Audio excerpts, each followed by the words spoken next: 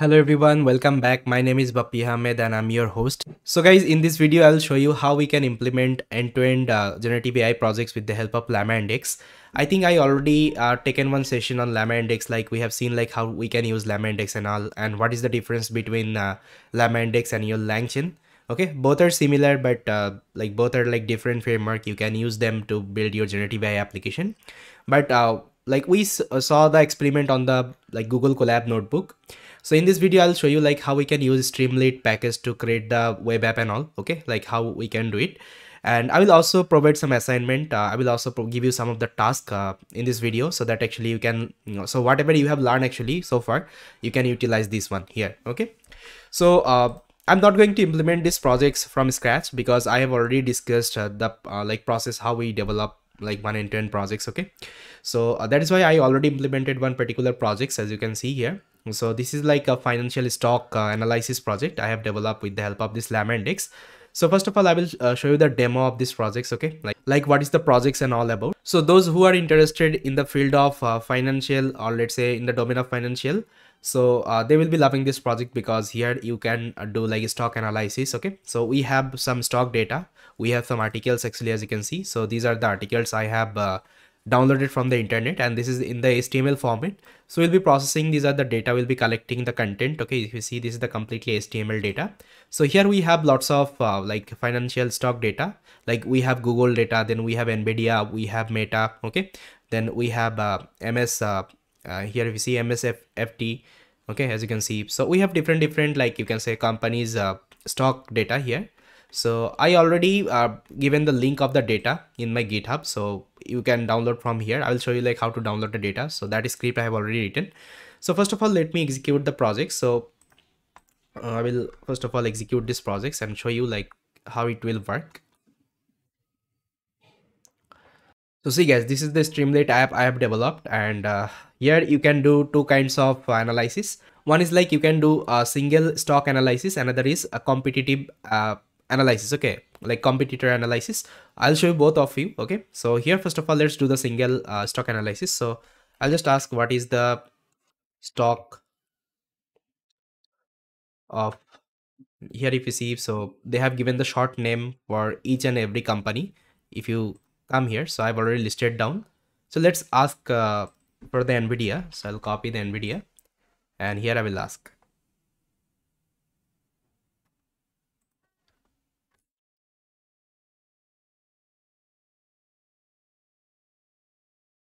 So guys, as you can see, I have asked like what is the stock of Nvidia, so it is giving me the answer. Okay, you can see it is giving like 2023 to 2027. Okay, it's giving the stock, as you can see. Now, and you can ask for any kinds of stock. Let's ask for the Google. So I'll copy Google, and here if I paste and enter, so now it will give me the stock of the Google. So that's how actually you can ask different stock related question. Okay, if you're interested in these kinds of stock and also you can ask lots of question and you can get the response with respect to that.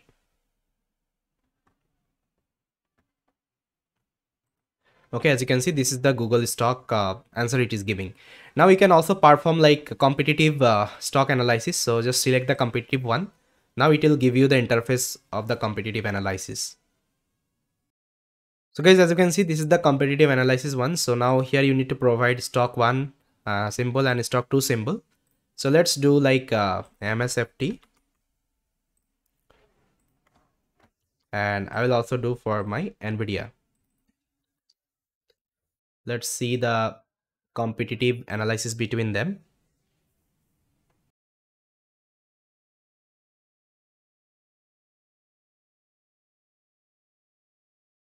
So see guys, this is the competitive analysis between them. As you can see, you can read it out. Okay, so not only that, you can see like competitive analysis between all the company. Here is the listed. Okay, and this is the symbol of the stock. Like you can't directly pass the company name, so you need to give the symbol. Okay, because this is your custom data you have given like that.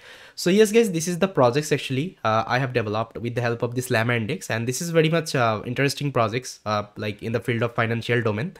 And you can see implement lots of things with the help of this LlamaIndex. I think I already showed you like lots of like functionality and all.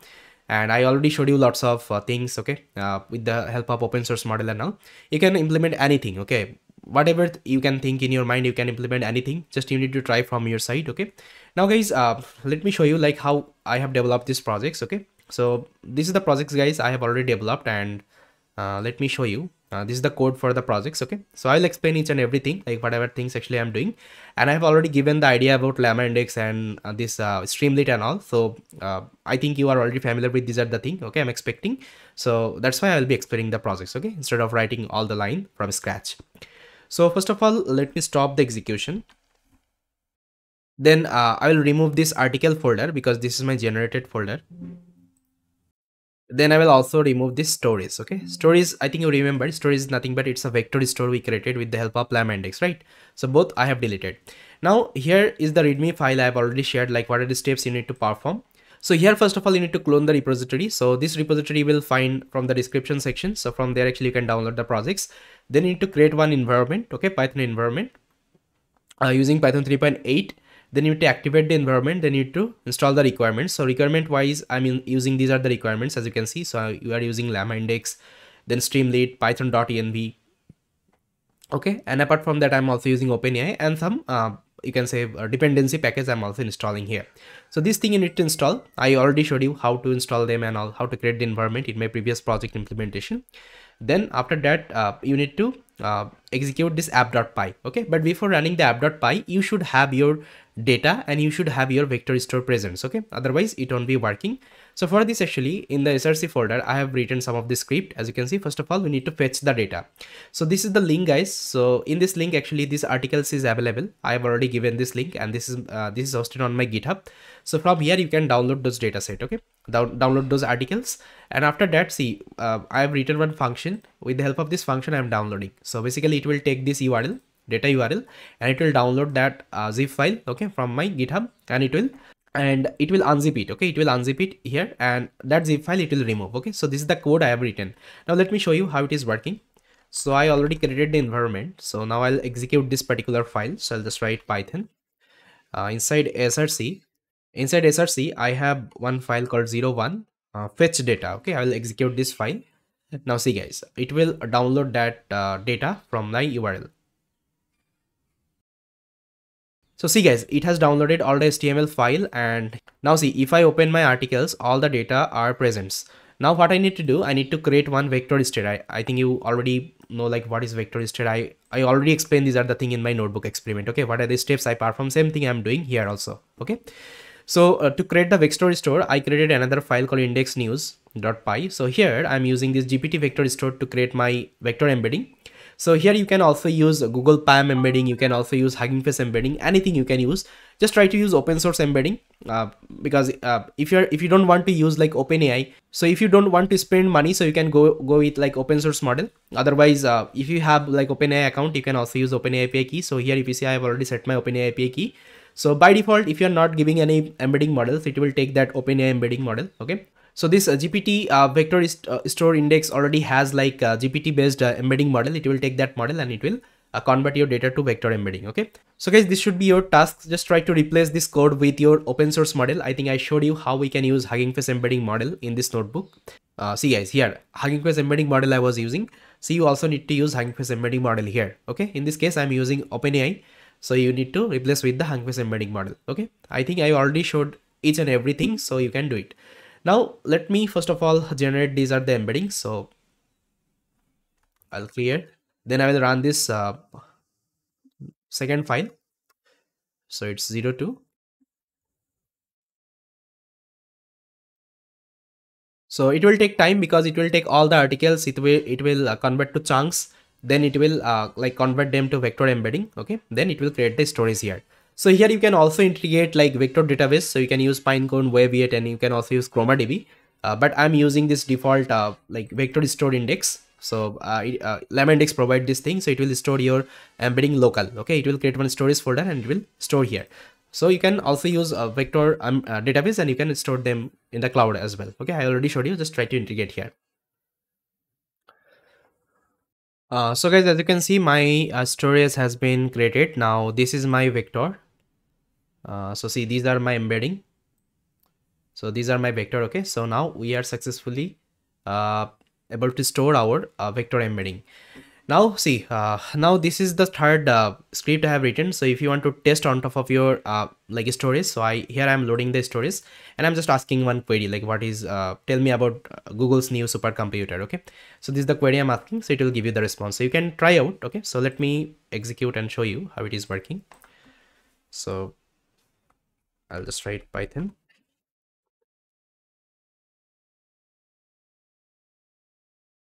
Then inside src, I have this 03. Yeah. So see guys, this is the response I got. Okay. So yeah, that means my storage has been created successfully and we are also able to ask the query on top of it. Now we'll be converting, these are the thing, okay, as our app.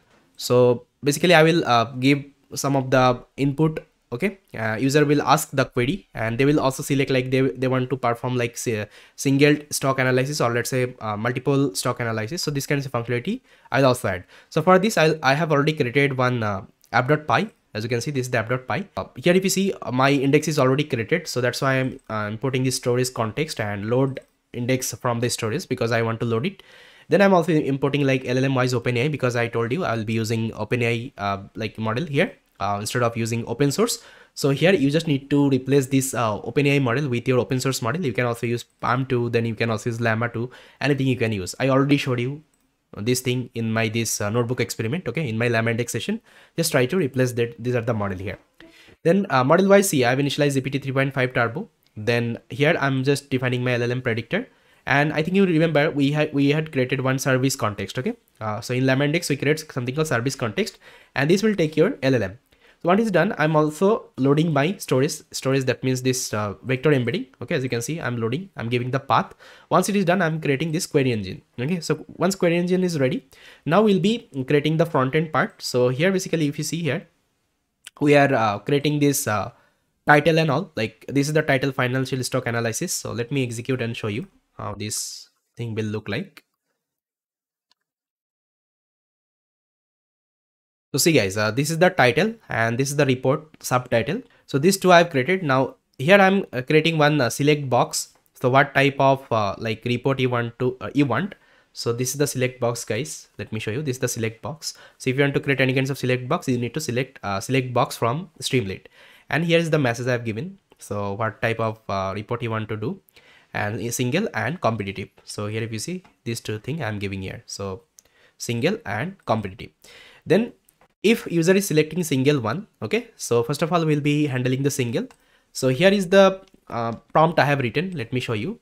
So I'm just using my engine query engine. So as you can see, query engine we have already created, and this is the like prompt I'm just giving. So write a report on like on the outlook for symbols. Okay, symbol user will give me that. Okay, user will give me that symbol because as you can see we are receiving the symbol. So as a text, input text, basically here is the symbol as input text we are receiving, and that thing we are passing here, okay, as a string.